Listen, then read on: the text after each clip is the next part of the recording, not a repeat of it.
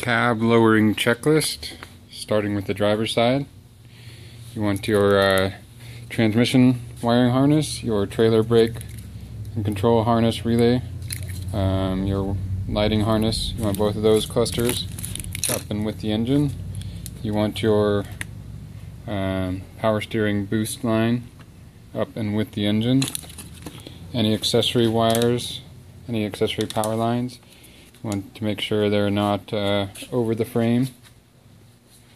Coming forward, we have our main engine harness wrapped up and around, lying with the engine.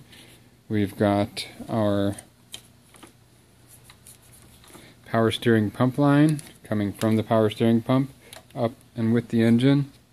We've got our ground cable up and with the engine. Over on the passenger side, we have our positive and negative battery lines up and with the engine. They can sit right in between the belt and the fan shroud stator there. We've got our two AC lines, small one and the big one, up and with the engine. We've got our block or head ground strap. You want to make sure you have that accessible so you can put it back on, and especially this vacuum line for the driver's side four-wheel drive vacuum line. You want to make sure you have that up. It's a real pain in the ass to get to it from up there if it falls down. So we'll go in reverse order here real quick. We've got our vacuum line, ground strap, positive and negative battery leads up and with the engine.